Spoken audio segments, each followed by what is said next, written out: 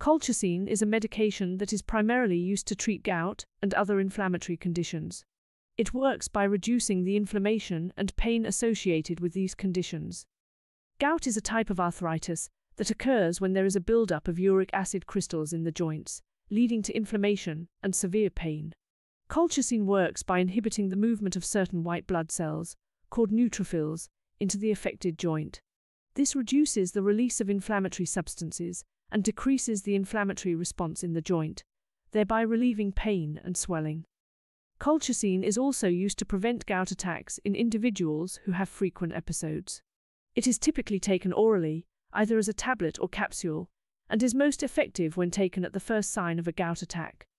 In addition to treating gout, colchicine is also used to manage other inflammatory conditions, such as familial Mediterranean fever and Behçet's disease.